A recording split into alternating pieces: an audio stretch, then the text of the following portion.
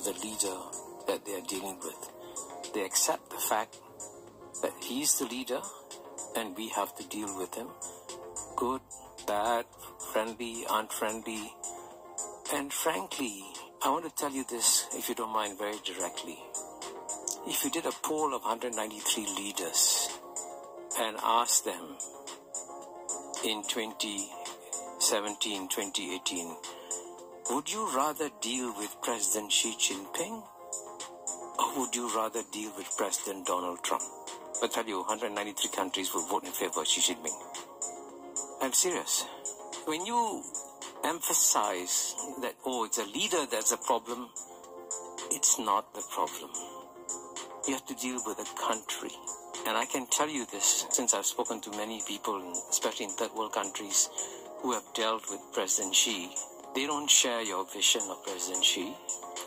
They see him as a sane, sober, rational, predictable leader who is advancing China's interests quite effectively. At the end of the day, you look at where China was when he took power, 2014, where China is 2024, it has come a long way.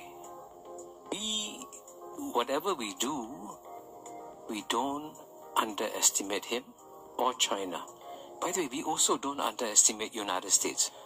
I want to assure you that the respect for United States is deep and profound and very strong.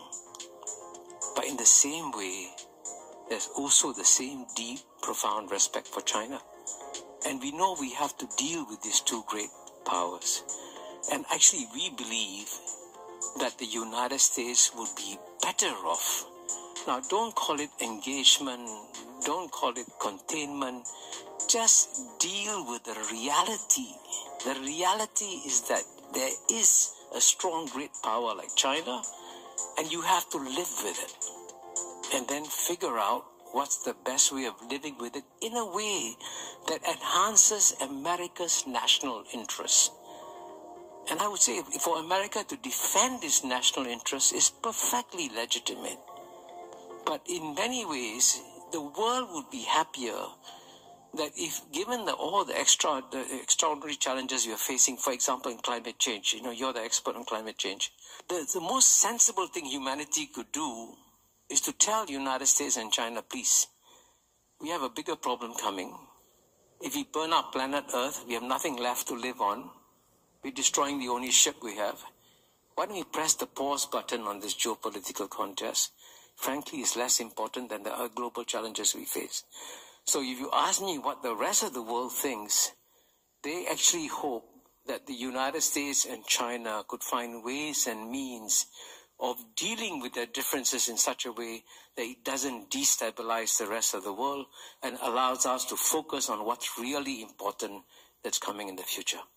In a certain sense, if I read this correctly, I think Xi Jinping has brought engagement to an end.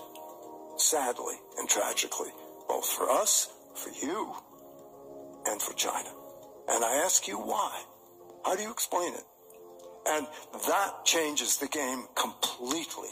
What are you going to do about it? What am I going to do about it? What are we going to do about it? What's the right response now that we don't have an operating system for any kind of as Hamid said, we're compassless. What's the answer? You tell me. Now, if you want me to answer your question directly, Orville, about President Xi Jinping, I want you to know that, again, I want to go back to my point of 193 countries in the world. Almost no other country in the world passes judgment on the quality of the leader that they are dealing with.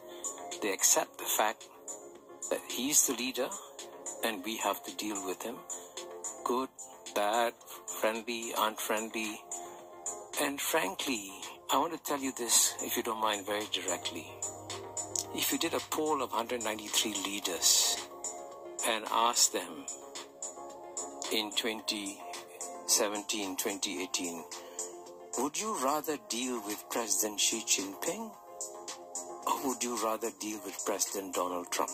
I'll tell you, 193 countries will vote in favor of Xi Jinping. I'm serious. When you emphasize